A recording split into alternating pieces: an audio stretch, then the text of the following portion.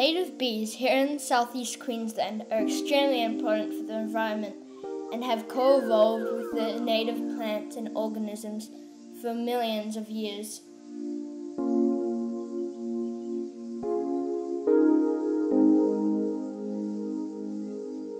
With this being said, lots of plants completely rely on native bees to pollinate the flowers, as imported honeybees can't get the pollen out.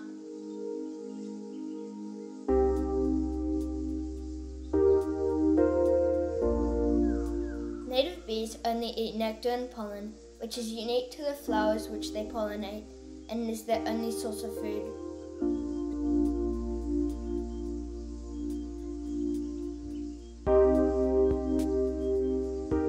I'm fortunate enough to experience these behaviours right here in my backyard. These native bees are stingless and will not sting you if they land on you and if you agitate them.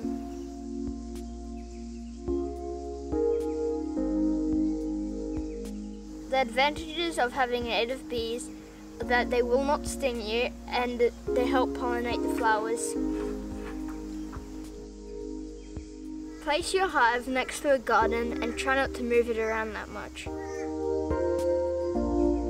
There is currently a worldwide threat in bee population as a result of disease and reduction of their habitat.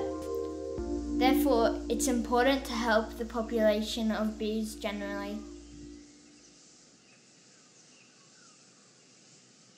However, if we specifically want to improve the health of Australian native plants and population, a good strategy is to keep a hive of native Australian bees. If we all kept a hive of native bees, southeast Queensland's flowers and plants will benefit and thrive.